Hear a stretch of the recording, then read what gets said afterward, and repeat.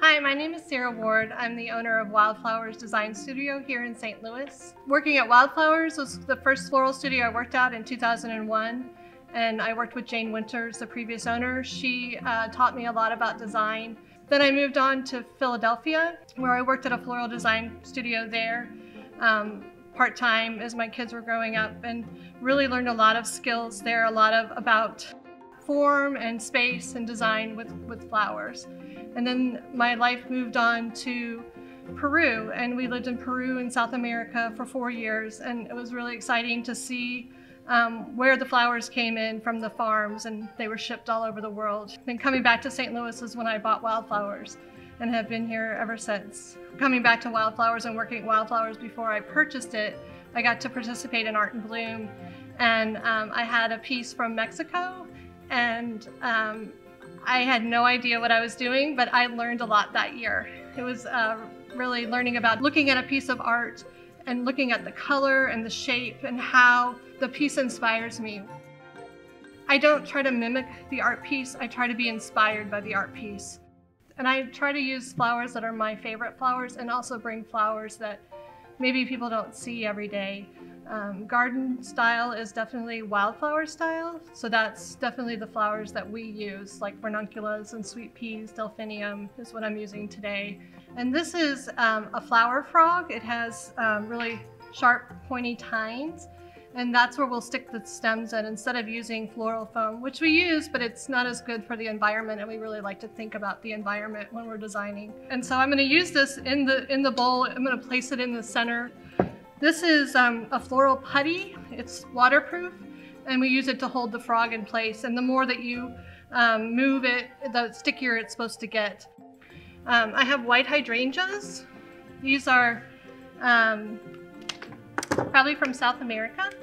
So I'm gonna add this to the vase, and I'm gonna put 3 in. A lot of times in design, floral design, we work in odd numbers, 3, 5, 7, 9. So I'm going to go ahead and put these 3 hydrangeas in. And you want to, when you're putting in your flowers, you want to do them to the side. A lot of time, we don't usually put the flowers in straight up and down because that'll give you a very linear arrangement. You want to have that movement. Thinking of an arrangement, especially for doing Art in Bloom, you always want to think 360 because people are going to look at it from every side. Sometimes when we do arrangements that are for like a wedding, we can leave the back pretty simple and have the front have more flowers. So we're always turning our arrangements around so that we can look at them from all sides. And sometimes it's good to back up and to look. It's good to kind of just be moving around and looking at your arrangement that way. So next I think I'm going to start with some sweet peas. These sweet peas grow on the vine. You can grow them here in Missouri. In the summer, I've grown them in my garden. They're really pretty, but they don't look like this. These are specially grown for florists. These are from Japan. These are really beautiful. They perfected getting them really tall and a long stem so we can put them in a vase. So I want to kind of get some movement going. And one reason why I chose the sweet pea is because of the white porcelain in the vase. These are really true white flowers. A lot of flowers are more of an ivory cream color, but sweet peas definitely have that true white color that you see in this vase. This flower that I have is called Lysianthus. It comes in many different colors, pinks and peaches, and even like a brown, like a tan color. Really pretty flower. Gives you that wildflower look. So I'm tending to focus more on flowers at the base, but then I'm going to have that negative space more at the top of this arrangement. I always have to put quince, this is quince, into my arrangement. And I like it because it just adds texture and line to your arrangement and just feels like it's right out of the garden. This is really pretty delphinium. And they come in light blue, whites, purples, and then this really pretty kind of royal blue.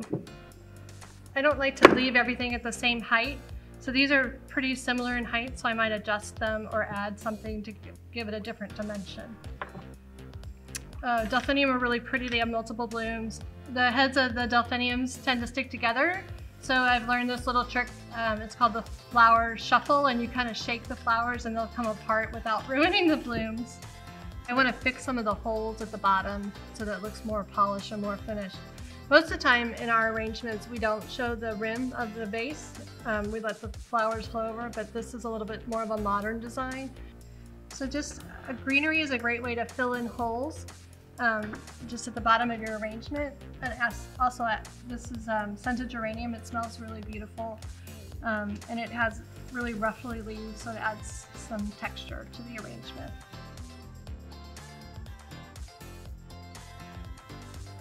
And it's always really good to step back and look at your arrangement from all different angles before you say you're finished.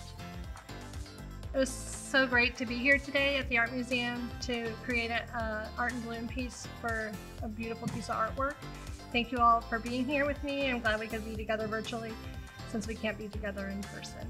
Thank you.